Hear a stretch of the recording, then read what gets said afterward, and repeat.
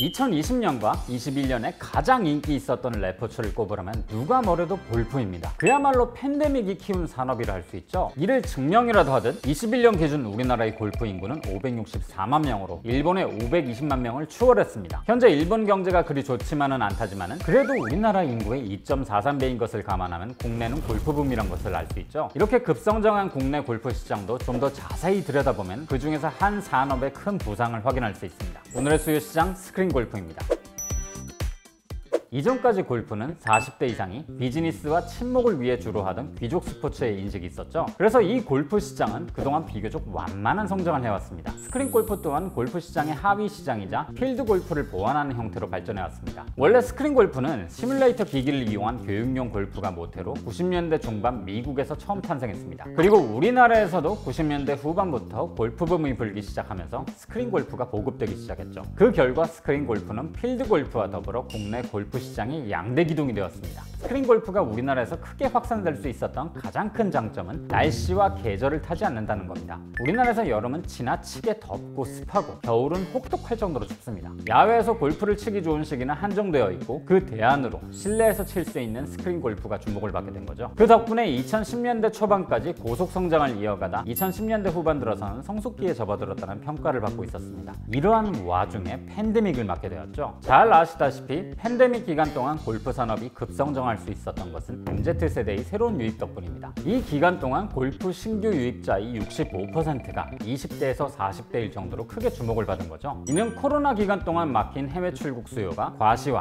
인싸 문화로 인해 골프로 흡수된 측면이 큽니다. 그리고 이 MZ세대들이 스크린 골프로 몰려든 거죠. 스크린 골프가 MZ세대 유입의 최대 수혜 시장이 된 것은 일단 부담이 적기 때문입니다. 인스타의 자랑과 과시를 하기 위해선 필드에 나가는 것이 가장 중요하지만은 필드를 나가려면 그동안 많은 준비를 해야 되기 때문이죠. 게다가 필드 골프는 그린피와 캐디비 등 비용이 많이 듭니다. 이러한 금액은 MZ세대들에겐 상대적으로 부담이 되었고요. 그렇게 가볍게 동네 구석구석 침투한 스크린 골프장에서 충분히 게임을 즐기다가 필드 골프로 나서는 거죠. 그 결과 21년은 스크린 골프 시장의 최대 호황기가 되었습니다. 21년 5월부터 22년 4월까지의 골프장 매출액은 전년 대비 14% 상승했는데 스크린 골프장 매출액은 48%나 증가했고 회원 수도 37.4% 증가했습니다. 이러다 보니 LG전자도 스크린 골프 시장의 진출을 선언하면서 집에서 스크린 골프를 칠 수 있는 홈골프 시장까지 발을 걸친 상태죠. 그렇다면 스크린 골프 시장에서 경쟁 중인 기업은 이 시장의 성장과 가능성을 어떻게 바라보고 있을까요? 비대면 골프 레슨과 스크린 골프를 병행하는 기업 더 스마트골프 스튜디오의 이야기를 들어보겠습니다.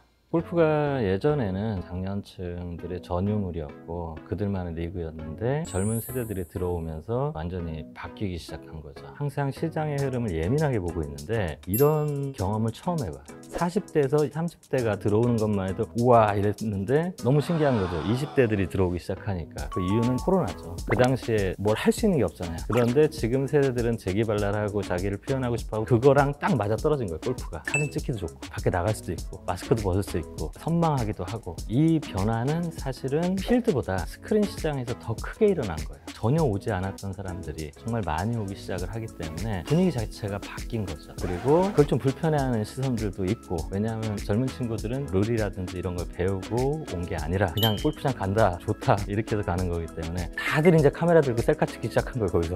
그러니까 장년층들이 보기에는 저것들 뭐지? 그리고 이제 골프장들이 보기에는 손님들이 많이 와서는 좋은데 티에서 시간을 너무 쏟는 거예요. 그런 여러 가지 서로 처음 보는 상황에 대해서 좋아하는 사람도 생기고 불편한 사람도 생기고 이게 뭐지 하는 사람도 생기고. 그렇지만 제가 보기에 골프 전체의 발전으로 봤을 때는 되게 좋은 변화다 그렇게 생각해요. 제가 운영하는 매장을 봤을 때 2030 비율이 아주 보수적으로 보면 30%, 많은 곳은 40%, 50%까지 되는 곳이 있습니다. 이게 좀 전문가적인 입장에서 얘기를 하자면 좋죠. 좋았는데 불안하죠. 2030 세대들이 유입된다고 해서 저희 입장에서 마냥 좋아할 수는 없는 게, 이 친구들은 들어오는 건 센데 지키는 게 어려운 친구들이에요. 저희들 쪽에서 이거를 예민하게 보고 있는 게 어느 정도가 유지가 될 거냐. 사실 벌써 이탈하고 있어요. 너무 좋다라는 시각도 있고 불안한 마음도 있고. 이게 업자 관점에서는 그래요. MZ세대들이 갖고 있는 기본적인 욕구가 있기 때문에 그걸 차용을 해서 마케팅을 안 한다라는 가짜라고 느꼈겠지만 저희는 마케팅을 진행을 했던 거죠. 이 사람들이 한번 놀러라도 와서 보고 나면 무조건 사진 찍고 싶어 하는 그런 스팟을 만들자. 그게 저희 마케팅이었고, 그래서 인테리어에 초집중을 했어요. 인테리어를 정말로 젊은 세대들이 좋아하게 만들고 프라이빗한 걸 좀 보장을 해주고 이 사람들이 사진 찍어서 자기 계정에다 올리는 거, 거기까지만 했는데 나쁘지 않았어요. 골프를 치는 사람이 가장 괴로운 게 뭐냐면 볼린이라든지 이제 막 배우는 사람들은 누가 나 볼까 보지도 않는데 불안해 죽어요. 그러니까 그걸 안 보게 만들어주는 거죠. 그러면 나 혼자 연습할 때도 편하고 레슨에 대한 것들도 좀 프라이빗해지는 거죠. 그래서 저희가 생각한 건 공간을 넓게 쓰고 타석과 타석 사이를 막고 인테리어를 고급스럽게 가져가서 아카데미지만 룸 이상의 인테리어를 보여주자. 비용은 약간 고가지만 확실하게 효과를 볼 수 있는 그런 레슨을 했던 거죠. 그렇게 해서 하니까 사람들이 좋아했고 레슨으로 많이 끌기 때문에 운영하시는 업주분의 입장에서도 크게 나쁠 건 없고 비용 구조는 조금 비싸지지만 전체적인 매출로 봤을 때는 나쁘지 않고 골프 산업의 미래 전망은 저는 밝다고 생각해요. 일단 인구수가 말도 안 되게 늘었습니다. 저희가 추산하기로는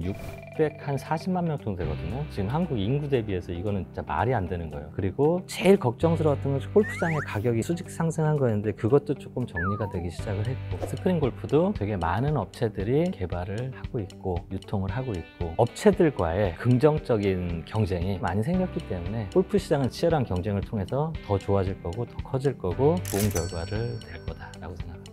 제가 중요하게 생각하는 거는 오랜 시간 동안 이 사람들이 재미가 있어야 된다라고요. 어쨌든 골프는 계속 자기가 연습을 해야 되고 레슨을 받아야 되고 스크린에 가야 되고 여기서 이 사람들이 그거에 대한 부담을 안 가지고 안정적으로 느낄 수 있게끔 우리가 만들어가는 거죠. 그래서 해외 쪽 투어 나가는 상품들도 만들고 있고 골프 쪽 장비를 렌탈해주는 상품들도 만들고 있고 아카데미들이랑 서로 협업을 해서 이렇게 할 수 있는 거, 그다음에 시간처별로 공유 오피스처럼 쓸 수 있는 여러 가지 그런 노력들이 다 부담을 줄여주잖아. 그래서 모토는 우리 골프에 들어온 사람들이 평생 동안 즐겁게 큰돈 들이지 않고 골프를 즐겼으면 좋겠다. 그런 거를 우리가 만들기 위해서 노력을 해야 된다. 이런 관점.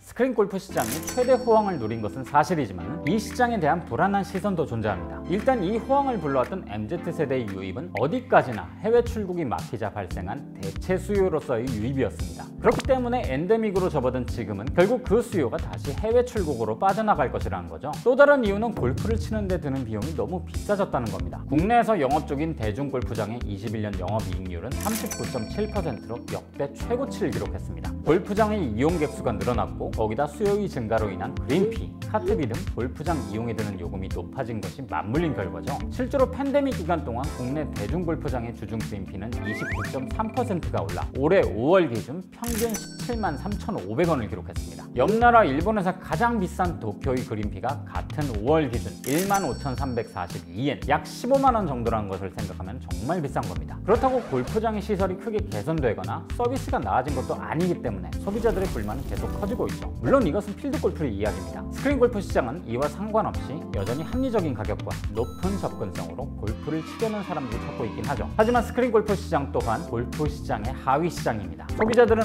어디까지나 필드에 나가서 골프를 치는 것이 최종 목적이고 이를 보완하기 위해서 스크린 골프를 치는 거죠. 그렇기 때문에 소비자들이 필드에서 골프 치는 가격을 부담스러워해서 골프에서 멀어지면 스크린 골프 또한 찾는 사람이 줄어들 수밖에 없는 겁니다. 골프 시장의 성장을 이끌었던 MZ 여성들을 중심으로 테니스 붐이 불기 시작한 것도 스크린 골프 시장의 향후 전망을 어둡게 만드는 이유 중 하나로 꼽힙니다. 테니스는 운동으로서의 효과도 좋고 예쁜 테니스복도 많은 데다 사진도 잘 나오고 찍기 좋다는 점에서 골프를 완벽하게 대체할 수 있습니다. 더군다나 골프만큼 비싸지도 않거든요. 용도에 따라 따로 구비해야 하는 골프채와 달리 테니스 라켓은 하나면 충분하고 테니스 한 게임을 치는데 드는 비용도 저렴합니다. 게다가 교외로 나가야 해서 차량이 필수적인 골프와 달리 테니스는 대부분 도시에서 칠 수 있기도 하고요. 이 때문에 스크린 골프의 호황을 불러왔던 MZ세대들이 테니스로 옮겨간다면 그만큼 스크린 골프 시장도 지난 2년 같지 못할 것이라는 시각이 많은 겁니다. 이러한 시장의 전망을 극복하기 위해선 골프가 앞으로도 대중적인 스포츠로 자리매김해야 합니다. 단순히 한때의 유행에 그쳐서는 곤란하고 그 지속성을 스크린 골프가 채워줄 수 있어야죠. 그렇기에 앞으로 소비자들을 계속 유지시키기 위해서 스크린 골프가 어떤 변화를 할 수 있을지가 기대됩니다. AI와 VR 등 스크린 골프가 접목할 수 있는 기술들이 많기 때문이죠.